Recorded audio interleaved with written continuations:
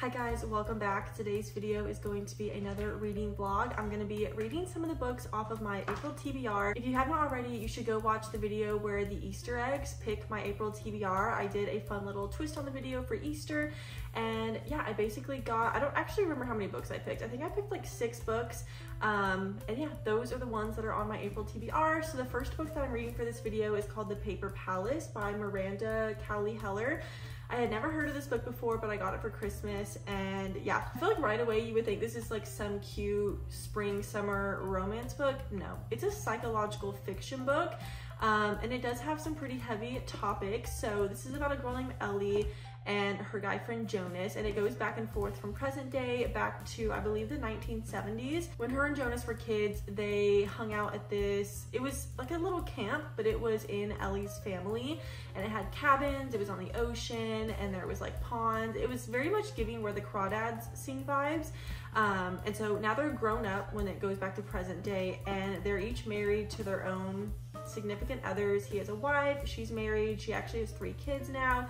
So they have their own lives, but one night they're drinking and they hook up. So it does start out very strong with the cheating trope, which is not for everyone, but that's about as far as I've gotten. I don't know where this book is gonna go, where it's gonna take me, but I'm only 47 pages in so far, which is chapter 5. So I don't really know much information yet, but this is a psychological fiction, which is not something I normally read, but yeah, it has like an average of 4 stars on Goodreads with like over 300,000 reviews, so it should be pretty good. I do want to mention real quick though, along with the cheating trope, that they're having a few mentions of like sexual assault in this book, which obviously not everyone wants to read about. It definitely took me by surprise when I read that line, or the few lines that it mentions it. So just a heads up, disclaimer that that is talked about in this book. It's not a main topic, but it's in there. So yeah, it is a beautiful spring day. I'm going to go outside and read some of this book, and yeah, that's what this video is gonna be. We're gonna read probably 2 or 3 books off of my TBR, and yeah, let's just get right into it.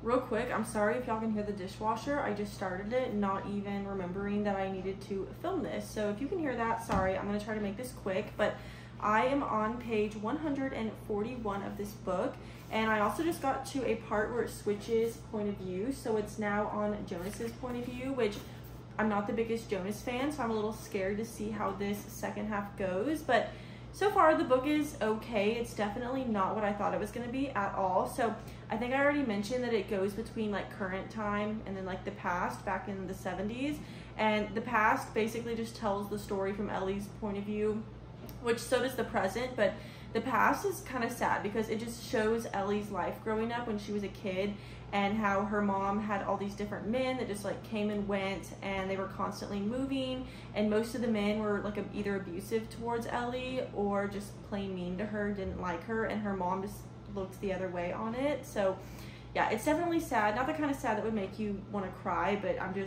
it makes you think about life and how it's like, if you didn't grow up with this life, then you should feel really grateful for it. So yeah, the book is okay. I'm not loving it, but I'm not hating it. I feel like right now it's gonna be around a 3-star, but I guess we'll see. There's just really no plot to this book. Like, there's a storyline and it's easy to follow. Like, it's easy to know what's happening, even though it like goes back between present and past, but it's just, I don't know what the book's leading up to. There's nothing that it's like, I don't know what the book is gonna end with, but I'm almost halfway through, so I guess there's still lots of time to see. But I'm gonna keep reading, and I will let you guys know either tonight or tomorrow how I'm liking Jonas's point of view.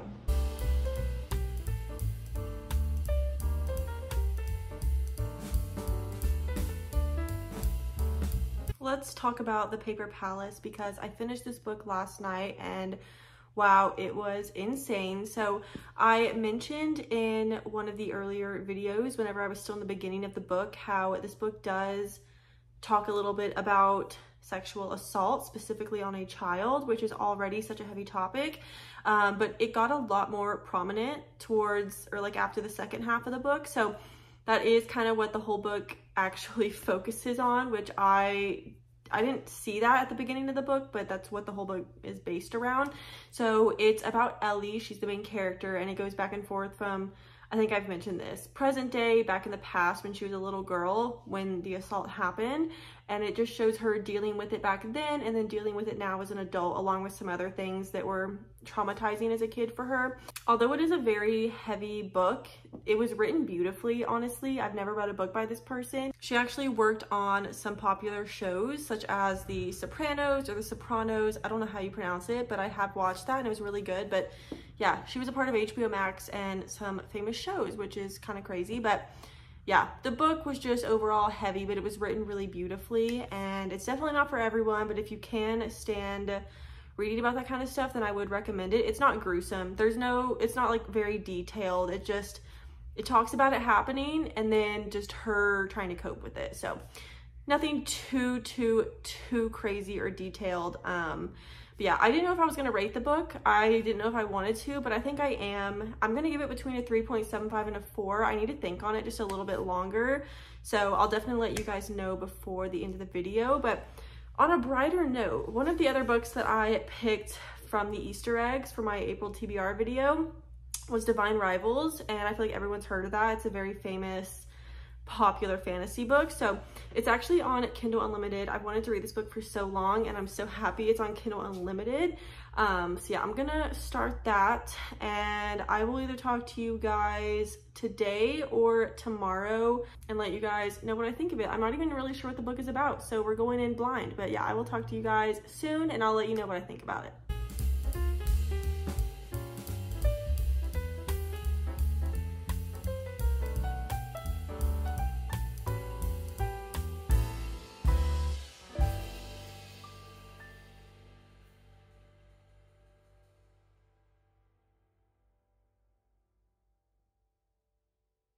Guys, I am obsessed with Divine Rivals. It is so good so far. I'm literally flying through it. So I am 27% of the way through, which is page 97.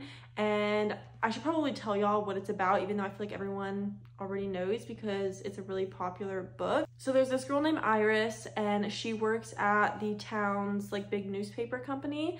And there's a guy named Roman who also works there. And I wouldn't say they're really like enemies at all. They're kind of like rivals. They're both in competition to get the big like column in the paper. And so they're kind of like fighting against each other, but they are like kind of friends. They bicker, but they also like they can talk and have a conversation. So they're not really enemies. But Winnow is having a bit of a hard time. Her brother went off to war and she doesn't know if he's alive or dead.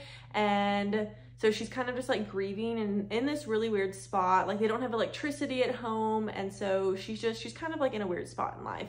And she's been writing letters to her brother, but she hasn't been sending them off because she doesn't have an address to send them to because he's at war. And so one day I don't remember what it was, if she was just like putting her letters under her door or something, or like a cabinet or something in her room, but apparently they've been getting sent off to someone. And one night she's sitting in her room and a letter comes back out from under her door, which is kind of creepy, but that's the little magic aspect of it. Which also, this book does not have as much like fantasy in it as I thought it was gonna have. It has like a hint of magic so far, but that's where the magic comes in. It's like she's been sending off these letters, not sending them off, but she's been like putting them under her wardrobe, and then she's sitting in her room and a letter comes back one day and she basically starts up this little like pen pal thing with someone who she doesn't know who this person is. They're just kind of like anonymously writing to each other. That person actually ends up being Roman's, but he knows who it is. Like he knows that it's Iris that he's writing back to, but she doesn't know that it's Roman, which is already, I really like the aspect of that. And so they're kind of like telling their secrets to each other. So she doesn't know that she's telling her, you know, deep, dark thoughts and secrets to Roman, but he ends up sending secrets back to her.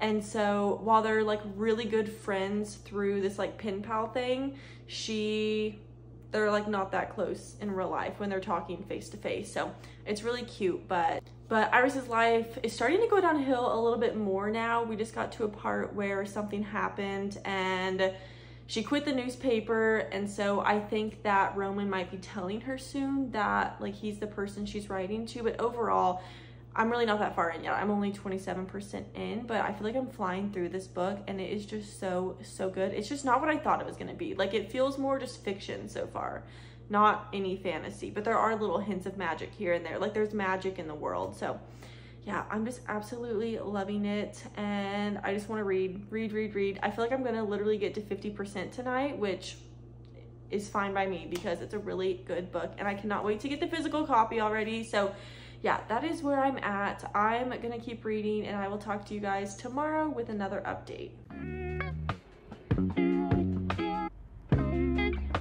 I have been on the floor in literally like every single one of these videos. I just love sitting on the floor to update y'all. I feel like I get the best positions that way. But guys, I am literally almost done with this book. I am flying through it. This is like record-breaking time this year for me, like finishing a book. I think it's like 365 pages, which is like an average length for a book, and it's taken me like 2 days to read it. So right now I am on I'm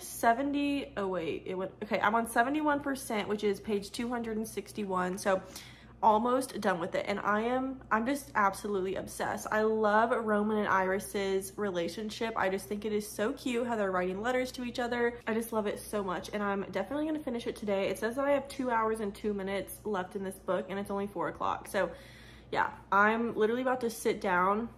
I got a Dr. Pepper from the gas station. I love a cold fountain drink, and I'm gonna sit here and finish this book because I'm obsessed.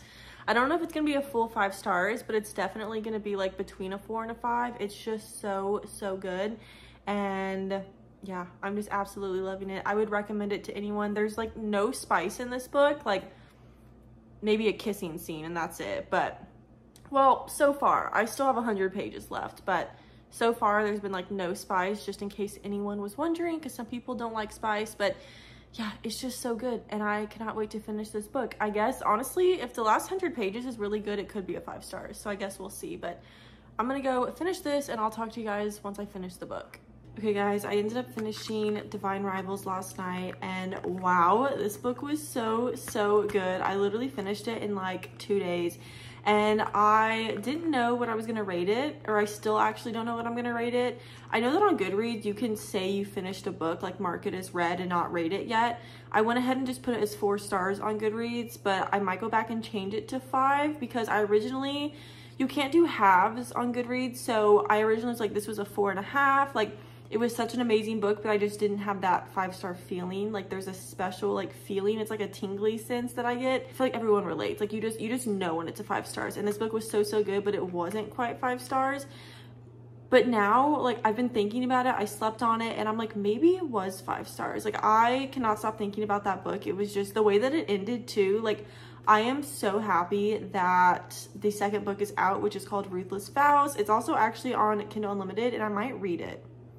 I think I'm gonna start that today. Like, the way that Divine Rivals ended, I just cannot, I need to know what happens. I can't not know what happens. So I might start that, but that does unfortunately mean that is the end of this video. I was gonna do 3 books, but I honestly just don't even want to read another one of the books on my TBR right now. I want to go straight into Ruthless Vows. So that's gonna be the end of this video.